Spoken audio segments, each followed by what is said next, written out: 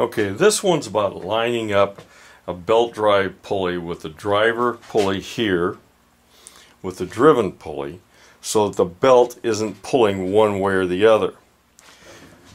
So this is actually really simple, and it's one of the things that should be done with any blower assembly.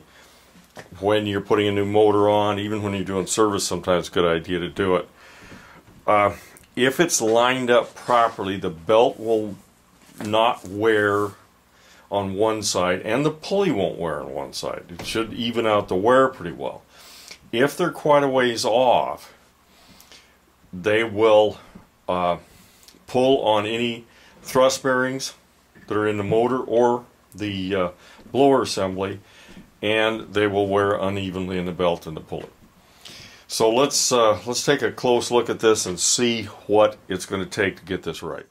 Okay, you can use a laser to align these things if you want to spend a bunch of money on it. But I just use a straight edge. If you got a lot of equipment, heavy equipment, you might want to use a laser, especially if somebody else is buying the laser. Okay, here I have a straight edge. Now I'm going to take that straight edge and lay it right across there like that.